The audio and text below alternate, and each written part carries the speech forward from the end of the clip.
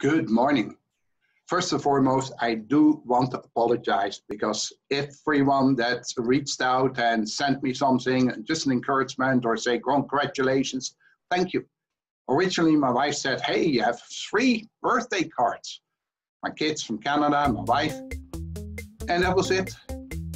I was so focused on trying to get this social media under control and generating decent videos with content that I did not look at Facebook. And this morning I was just verifying a few things and added some people that wanted to be confirmed a friend.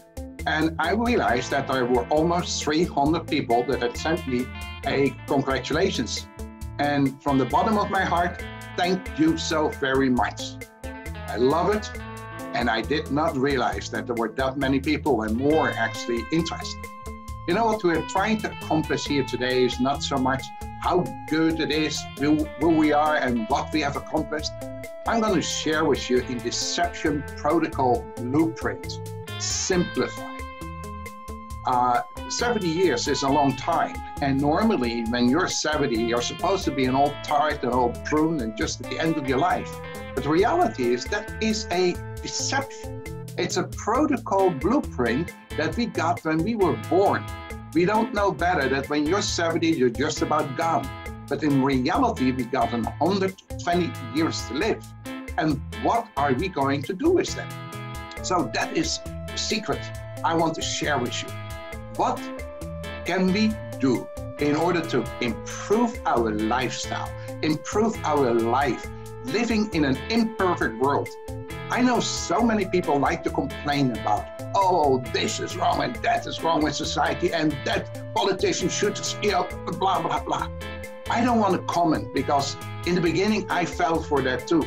But if we look beyond that issue and if we look a little further and a little deeper, we understand that those are concepts. It is a deception. It is up to me and my house. What do I do when I face the challenges? What do I do and what am I willing to do? Am I willing to change my mind, my thinking? Is it desperation or inspiration that moves me? And are you willing to move along?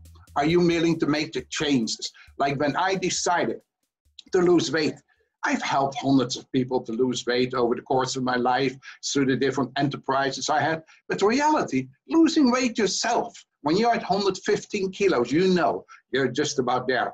Once you get over the 230 pounds or 115 kilos, it's very hard to bring it back. How do I know that? I've worked with hundreds of people in fitness business related enterprises.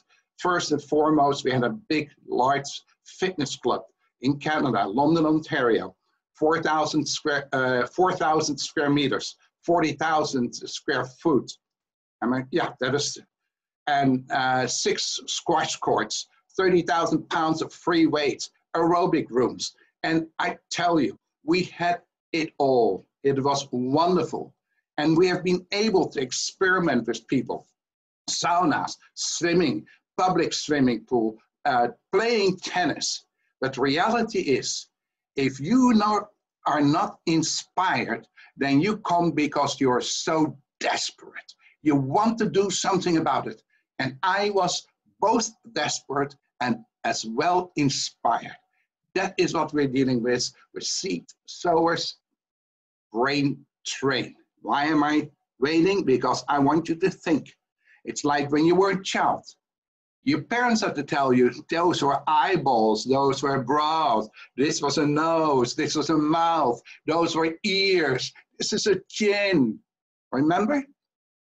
But now in life, who is telling you what reality is?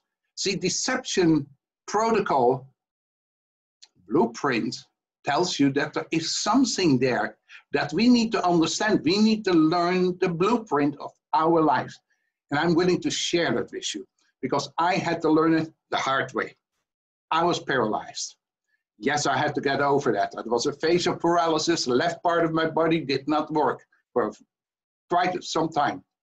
Learning to walk, to talk, instead of listening to the doctor that said I had a speech impediment for the rest of my life. And then again, when my wife and I got married and our little boy was born, awesome. great experience. We had to bring him into the hospital. They had to verify something, and overnight he got affected with some strange disease from Africa because of a mistake.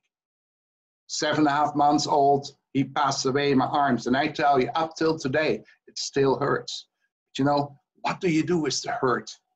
Do you let it fester and change your life and destroy your life? Plus not only your life, as well as the life of others, the people around you. So we are going to deal with those aspects. There are tough situations, but tough times never last, folks. Tough people do. Why? Because we are getting inspired, regardless of the desperation we are in. God bless you, and remember, tough times never last, but tough people do. Bye for now.